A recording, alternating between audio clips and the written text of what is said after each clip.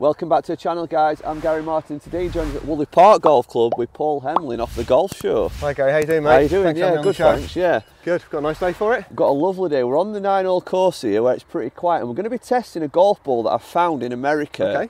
Okay. It's a lovely price point, a price point that I think most sort of, club golfers like to spend on a ball. It's not the Pro V price point, but just before we get into that and I reveal what ball we're going to be testing today, I've got a question for you, Paul. What do you think the most popular golf ball is on the golf market? The most bought golf ball?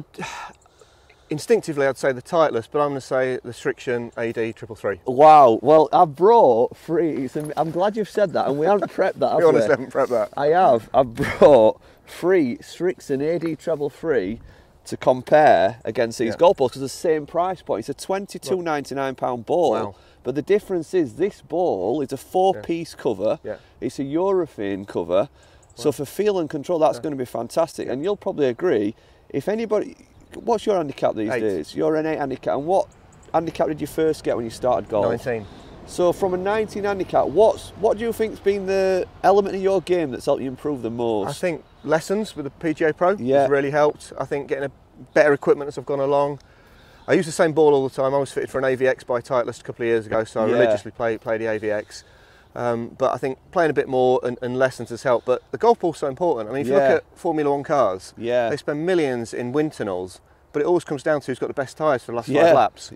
So, the golf ball, and I wonder how many golfers actually think of the golf ball as a piece of equipment. You think of these as your equipment, don't you? And you'll be playing with your mates. Oh, I'm playing that one's gone out of bounds. I'm playing a TaylorMade now. It's like, but why aren't you using the same ball all the time? It's just a no-brainer. I don't get it. I completely agree. There's nothing more or better than having the same ball for creating feel. But my point is, as a golfer, we're all banging on about short game, aren't we? Inside 100 yards. And if you've got a ball that offers your ultimate feel and control, a four-piece cover, you might be able to afford to lose 5 yards off tee. Exactly, because that's not going to be where you're going to improve your scores. So that's why I'm looking forward to testing this golf ball. That price for a dozen is like getting 4 or 5 Pro V1s, isn't it? It's exactly, mega. You can afford to lose a few at that price. And, $22.99 is the full retail price. I'm sure you eBay warriors might be able to get them cheaper. I bet you can, absolutely, brilliant. Right, let's get teed off.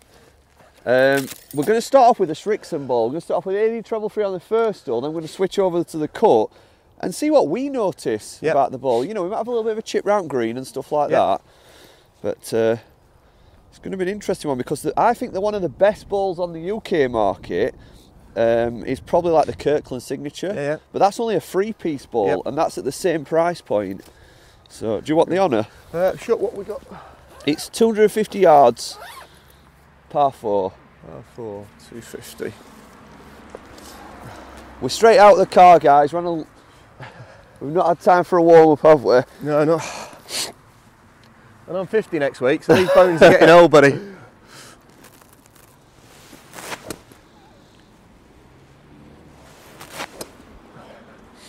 So here's that one down there, isn't it? Yeah.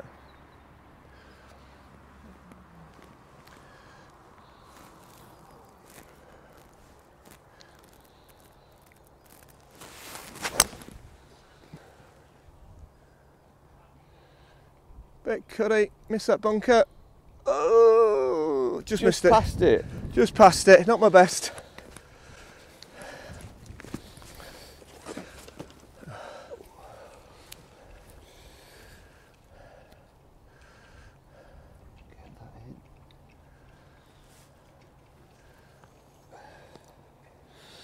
Get in the comments, guys, if you're using an AD treble 3, why do you use an AD treble 3? What is it about this ball that you like? Because, as I say, it is one of the most bought golf balls on the market.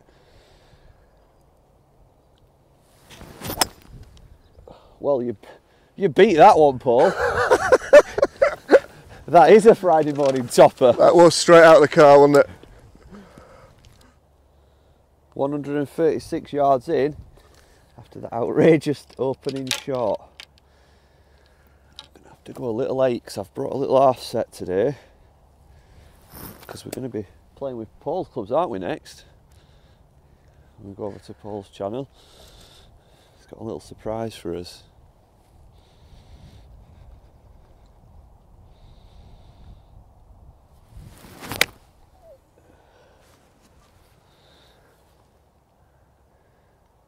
Yeah, I think we're just on the green. Uphill. 72 yards in for Paul.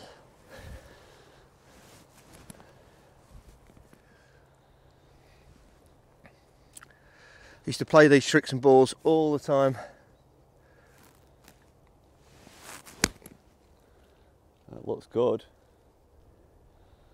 Wow, what a shot! Well, although I've only hit one decent strike so far, it did feel quite hard. Yeah. I mean, I'm used to playing with a Pro V, so I guess it would do. Yeah, yeah, absolutely. What ball do you normally game then? I'm normally an AVX. Right, so did you feel that were a bit firm off face? It did, yeah. Yeah. Right, so advantage Paul. Great approach shot. We're just saying how good these greens are looking. It's winter golf here at the minute, and for this time of year, it's mega, isn't it? Yeah, they're looking great. There's a reason why we've come on 9-holer today. It's not because that we're skimping on green fees. It's that we're going to be going over to Paul's channel after this to test his new irons. It's an iron that I'm really interested in buying, and I think with Paul having them in the bag a few weeks, he'll have some great tips for anybody else that's thinking of just have to sitting down buying them irons.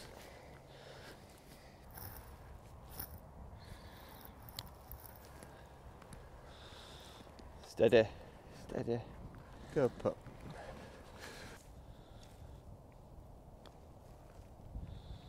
Oh, give it. Oh no. Oh no. Let's move that to the side. Show me this one there. Yep. One this way. Gave it a look.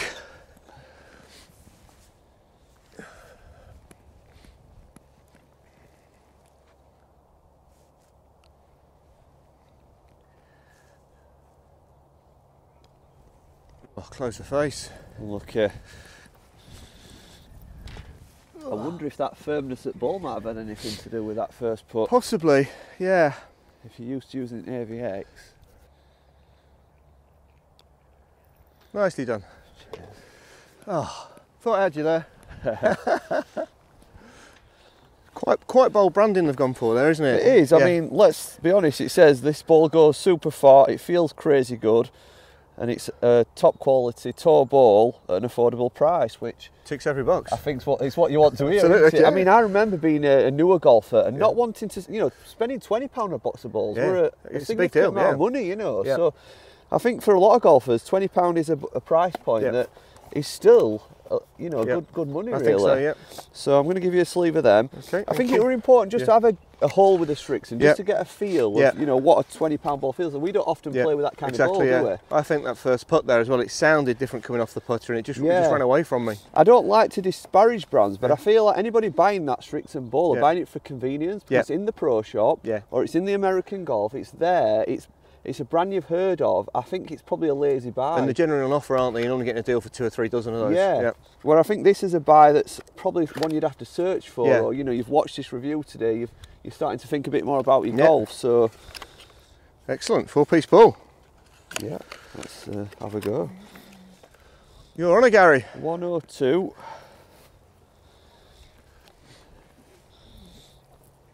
Right, let's see if we get the bottom of the ball this time. I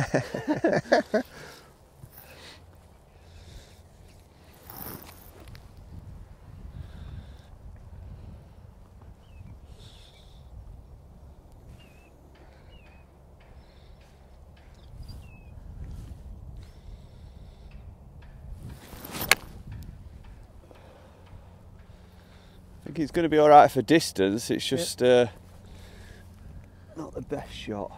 Just a bit right of the pin. How do you feel playing on camera, by the way?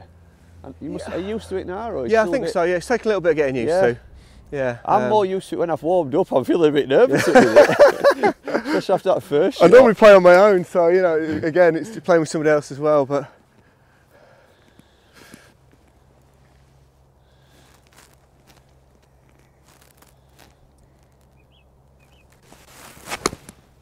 lovely strike.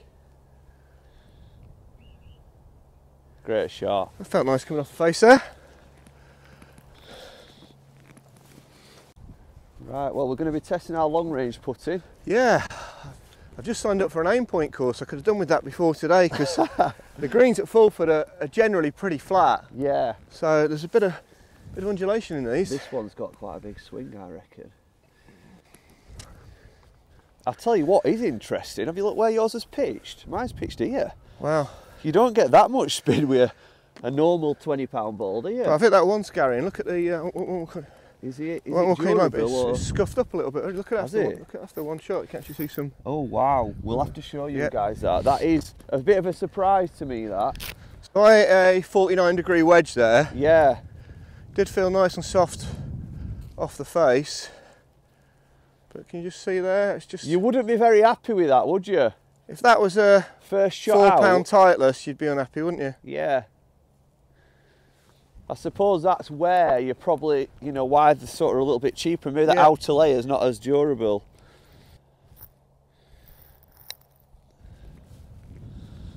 Steady. Oh wow, I've really opened door there. Oh my word. Gary's seen my putting, so he's moving the camera further back to make sure we keep the shot on the screen. And have I gone the other way and undercooked it? Look at the swing. I think you definitely learnt a bit off mine that time. Right, I better roll this because I think that's well within your range. I hope so. It's not often you get this much swing on like a par 3 course, is it? It's really good, Yeah. It doesn't feel like a par 3 course. It's got nice tee markers, yardage markers. Yeah, it's definitely a good way to transition into sort of a full course. Absolutely. If you're in area.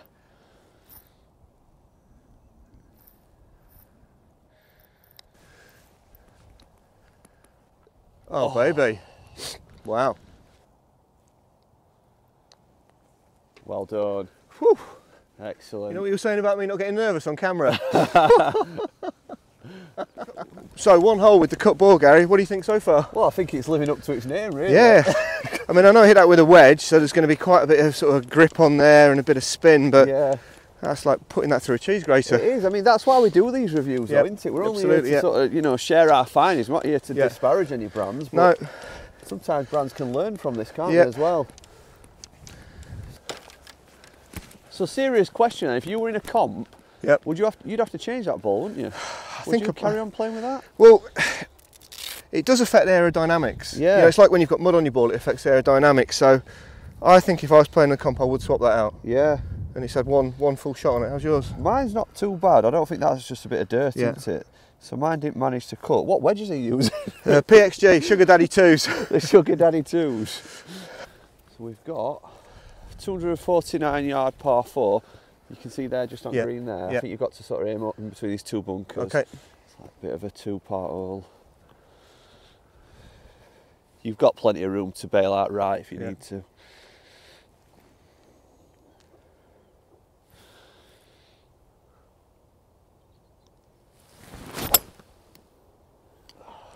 Stay there. Could be on the dance floor, is it? It might be a bit short, I think. They said that they've turned round, haven't they? I didn't think we could get there.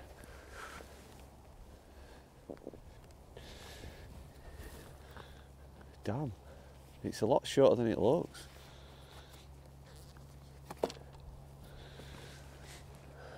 Are they on the green still? Yeah. I best hang on a sec. Mine just definitely in case. has hit the green because they turned right, rolled past them.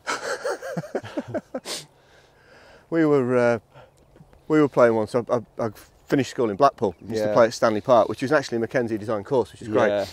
And one of my best mates went to university the year before me, so he wasn't a member anymore. And he came back, and we sneaked him on the second hole. Yeah. And the 17th there was a 241 yard drivable par 4. Yeah. And had a bunker in front of the green, and he hit it. And it bounced over the bunker, and these guys started jumping up and down like, "Oh mate, what have you done?" Yeah. And we get there and they're waiting for us. Thought maybe it's it.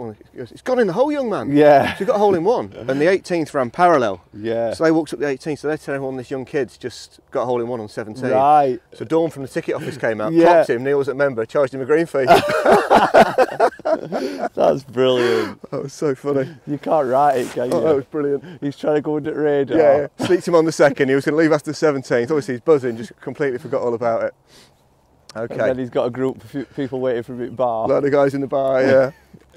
Said that day.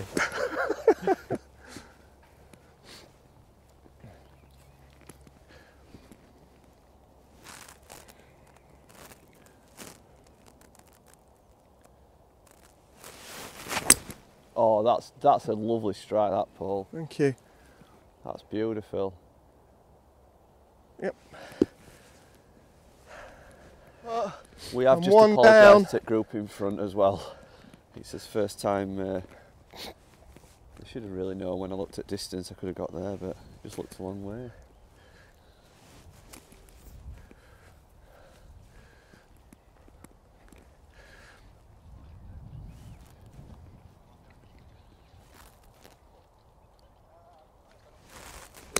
Oh, a bit hard, I think. Oh, we'll see how well that stopped. Yeah. Because it's right out the middle, that one, Gary. So it'll be interesting to see the spin on that, because it was a nice nippy, brilliant, nice nippy lie. Me and Paul were just saying there, his ball from here, there, landed just before the pin. That here we think, don't we? We felt he should have had a bit more traction. You reckon? Yeah, I'm surprised that's run on 20 yards. Yeah. It was quite a nice sort of tight lie there.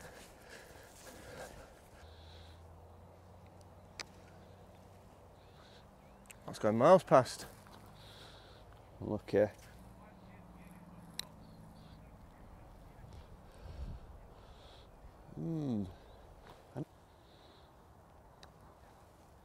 Oh dear. Okay. Nice simple 4 though. I think it was a 5. Or was it 5? That's Sorry. a 3 stab, yeah. First putt went miles past, so. Have a go for the birdie.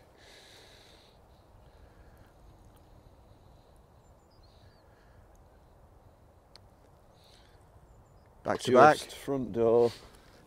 Nice birdie there, I've buddy. enjoyed Well that. Thank you. Cheers. Thank you. Paul. Let's go and have a little conclusion. Yeah. He's actually taken the paint off me. You can feel that with you. I bet if you get your fingernail in today, you can probably pull a bit more off. And imagine, I would probably say as well, imagine if that had hit a tree. Yeah. Because that's just from a strike with a wedge. So guys, we're just going to conclude on that by basically saying, you know, I feel a bit disappointed to be fair. Yeah, I mean, it's not hit a tree or anything, which if it did, goodness knows what it would have been like that for the markings, but that was one shot with a wedge. I know we're focusing on that quite a lot, but, you know, feel and control, foot on the full shot I hit into the first green, it stopped really well. Yeah. You know, more, I wouldn't expect that from a normal sort of off-the-shelf £20 ball. I was really impressed with that. I think I've been impressed with sort of ball flight off tee. Yep. I think it's flown really well. You know, good strong ball flight. It's not sort of ballooned up or struggled to get launch. I think it's just durability. I think so. I mean, my wedge shot into there, it did run on a little bit. Yeah. And maybe I was a bit overcritical off the putter. Yeah. I did hit it hard, but I'm used to what I'm used to. So it would take a bit of adapting. I think if somebody went for this ball, and that you've got to play it regularly, and as we were saying at the start, you've got to play the same ball all the time, haven't you, for that consistency and feel. The only thing I would defend it on that one is I think if you compared this against an AD Treble Free, you'd have probably had that same rollout anyway. Yeah, absolutely. So if you're comparing against that kind of market, it probably is just on par. It's no sort of better. It's more on the fuller shots it stops. Yeah. But I think I wouldn't expect that from a Srixon AD Treble Free, would you? No, really hard wearing. And if we compared it maybe to a DT Truce off the Titleist, I think they're going to be more hard wearing. I think so, yeah. So I think if you're looking to try and get that bit more feel and control, you know, I'd love to know if any guys are using this ball and have used it over a longer period to what you think. But I tell you what, we might need to do another test on at some point is the Kirkland signature. Yeah. Maybe that doesn't get the respect it deserves because I've used that ball before, and although it's only a 3-piece ball, you don't get that. You don't get that, no. So, guys, I hope you've enjoyed that little bit of an honest review on the cut ball. It surprised us both a little bit. Yeah, I think so, yeah, definitely, yeah. But let's get over to your channel where we're going to be trying the new i230 eyes. I can't wait for this one. Yeah, I'm looking it's forward not to this often too. you get a chance to try some irons before you buy them, is it? Excellent, let's do it. And obviously we're going to ask Paul plenty of questions. You know, how many weeks have you had him? 3. 3 weeks in, yeah. You know, is there anything you'd have done different? We'll ask you all them. We're not okay. you don't need to answer them now. We'll see you guys in a few days' time. Bye.